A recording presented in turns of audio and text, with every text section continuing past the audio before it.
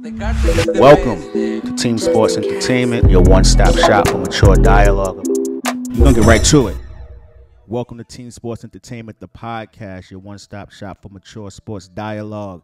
I am your host, Earl Teemer, alongside my co-host, my big uncle, Alan Teemer. Before we go any further, please don't forget to hit the subscribe button, like the video, leave comments below, and most importantly, hit the notification bell. That way you know Dream Team is when we upload new content. It's that time again. Fire. Our weekly Utah Jazz update. Yes. Listen, man, they just started another winning streak. What's that, 3 in a row? 17 of the last 18? No. That's 3. 5. Excuse me, no, I'm wrong. That's 6. 6. That's 6. Yeah. That is 6 in a row. 6 in a row. Yeah. That's definitely 6 in a row. Mm-hmm. That time flies, wow.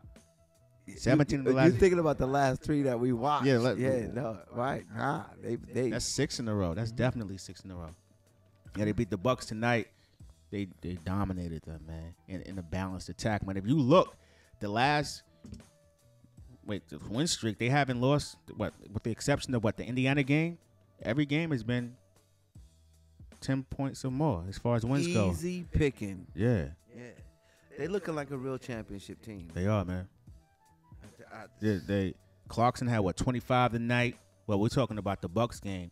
It got so bad to where if you look at Giannis, Giannis called Utah the best team in the Western Conference, man. Like that's what happens when you beat somebody down the way the Utah beat down Milwaukee. That's what happens.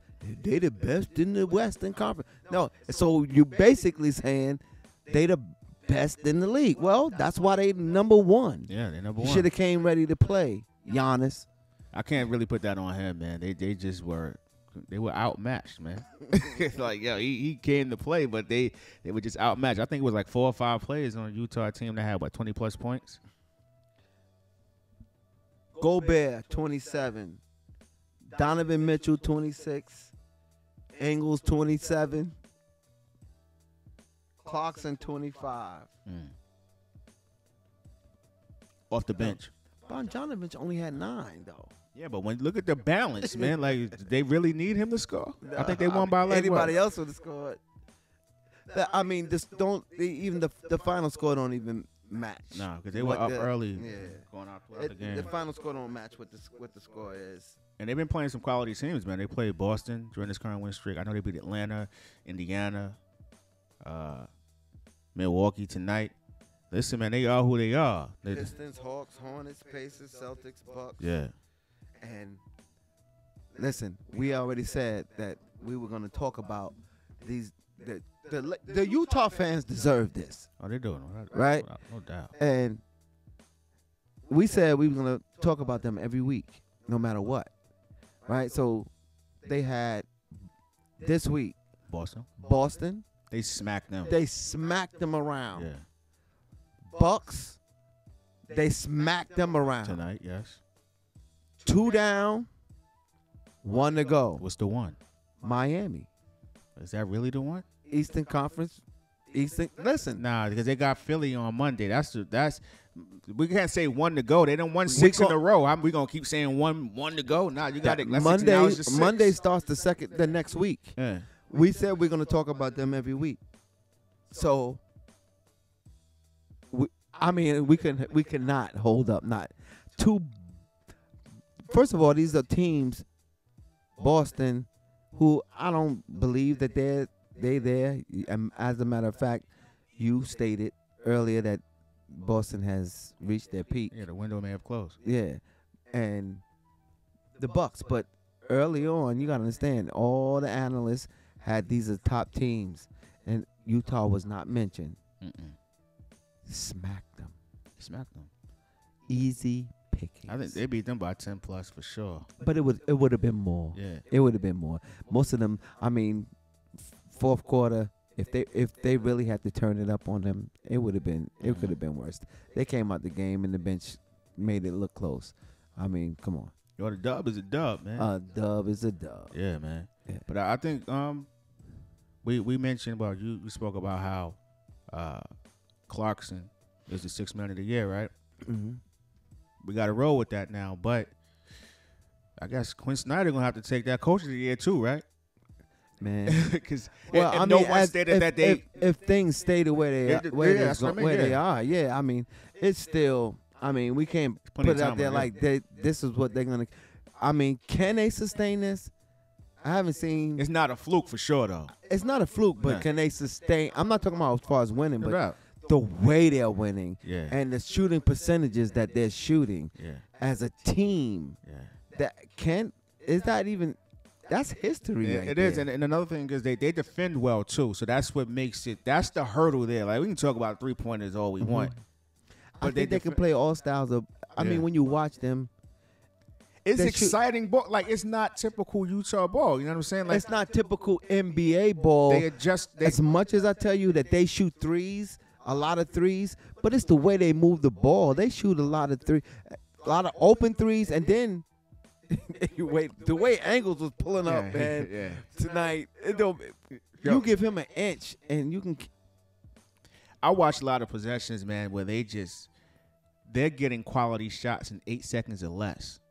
Yeah, everything. They're pushing the ball down, and draw a defender, and you can't really help off. So if Donovan Mitchell going downhill, you got to pick your poison. What you want? You want. Yeah. And I love the way he's playing. Yeah, he's playing within himself. Yeah, within himself. And remind Conley didn't play this. Yeah, Conley not even playing. And that sounds strange because Conley struggled last year, but he's not struggling this year. Nah. And he haven't even. And neither one of these games that we're talking about, he didn't even play. But it goes back to what we talked about on like our Western Conference preview in the beginning of the year. But the Conley situation is that. I think he's excelling now because defined role. Like early on, I guess most people, even myself, I was like, they need the Mike Conley from Memphis. Almost their all-star quality type play. No, they don't need that. They have balance, man. It's all across the board. Yeah. It's a team. It's a team. That's why we enjoy watching them. Mm-hmm. And that's why we're doing weekly updates, man. Yeah. They deserve it, man. Number 1 in the West.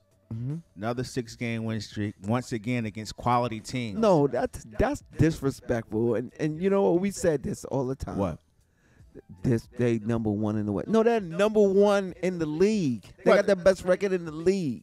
Yeah, but you just said Giannis said they the best team in the West, and so if you say in the West, you pretty much say like. But when you say when we say the best in the West, people think we're trying to limit them. And I'm telling you, I can understand that, but I really want the Lakers. I want the Utah fans to really, really enjoy this. All right, listen, that's just semantics, but whatever. They number 1 in the entire NBA. Entire NBA. Yeah, they are. Yeah, right. And they look like it. They do. Yeah, and they believe it.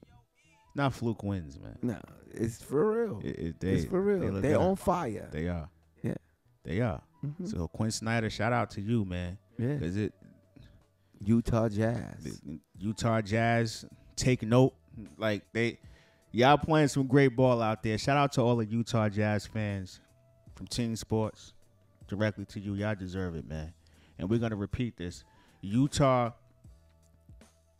is a small market but they, for whatever reason, man, them in San Antonio have set the blueprint as far as whatever the term rebuild means, because the lights are never off over there. Yeah, but I know exactly. It's organizations. Yeah. And when you have a good organization, this is what you see. I mean, Utah never really out of it. We said this how many times that as far as championships, but they always right there in the playoff hunt. Mm-hmm.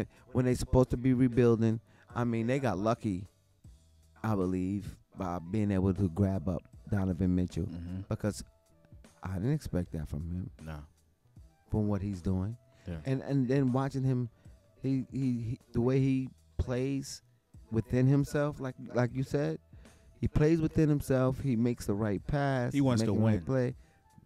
And he's it. Yeah, I think last year's playoff loss,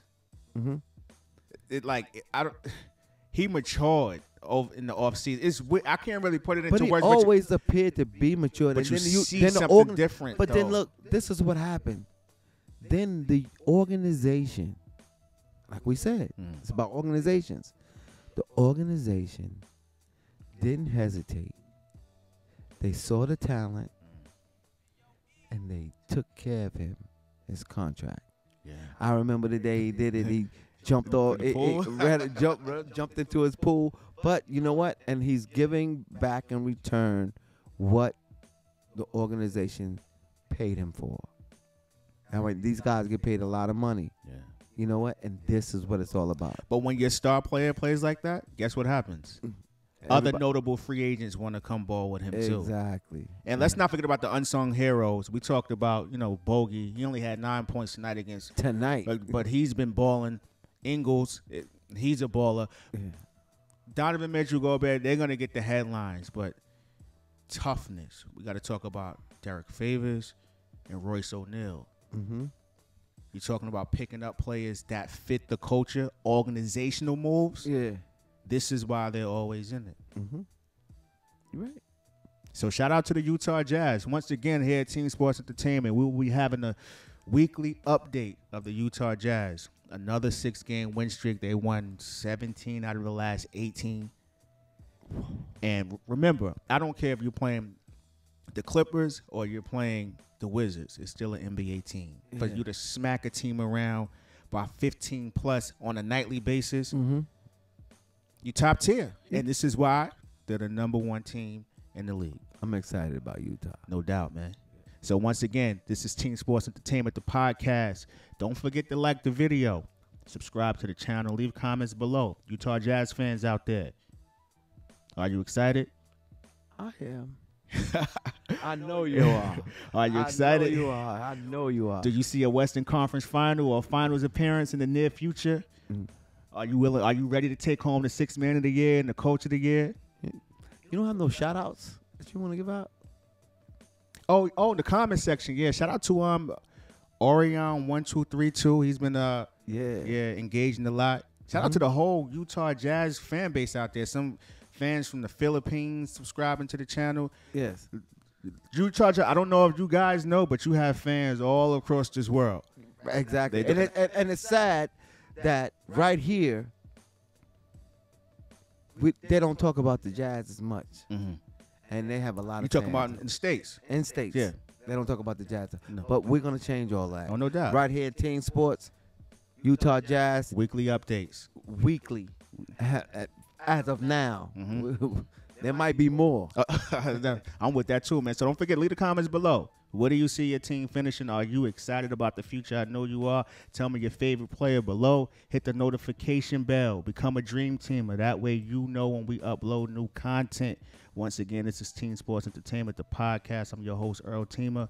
Big Unc over there, my co-host.